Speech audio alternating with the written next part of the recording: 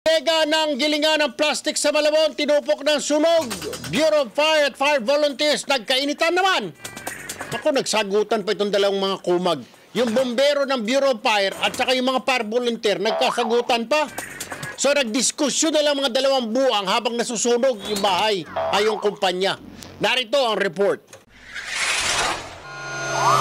Naglalagablab na sunog ang gumising sa mga residente sa Mabolo Street, Barangay Maysilo, Malabon City, bandang alas 11 kagabi. Tinupok ng apoy ang isang warehouse kung saan ginigiling ang mga plastic at scrap materials.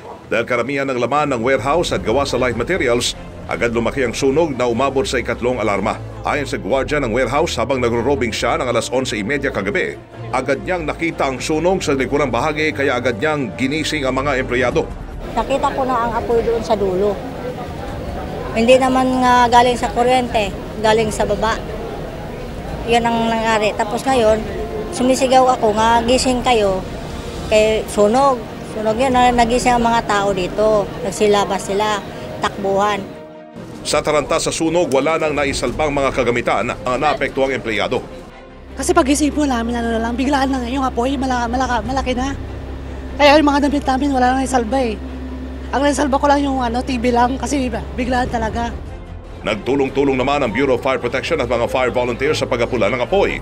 Pero sa kasagsagan ng sunog, tila nag-init din ang ulo ng mga pamatay sunog matapos hindi raw pagbigyan ng BFP na suplayan ng tubig ang hose ng mga fire volunteer. Nauwi raw ito sa murahan at hamunan hanggang sa nagbaklas na ng hose ang mga volunteer firefighters. Pinagpulaw nyo kasi ng BFP eh. Kaya daw po nila. Pinapulaw kayo as in pinalis? Kaya naman daw po nila. Ikinadismaya naman ito ng mga residente lalo't malaki pa rin ang sunog sa lugar. Trap kami dahil yung bodega doon ng apoy malaki.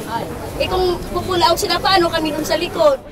Ngayon, nangyari nga, medyo hindi na nagsupply yung ibang fire volunteer dahil na para na-insulto, nagalit yung iba. Ilalapit naman daw ni Konsehal sa local government ang nangyaring issue para hindi na maulit pa ang pangyayari. Magkakalating araw na mula nang sumiklab ang sunog pero hanggang ngayon ay hindi pa rin naapula ang apoy.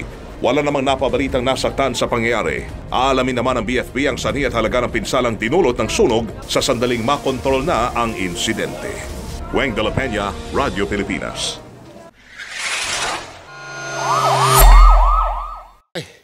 Ay, na kayo mag-away-away. Isa lang naman ang trabaho nyo. Anak ng baga. Ang trabaho ninyo tungkol naman dyan sa pagpatay ng sunog.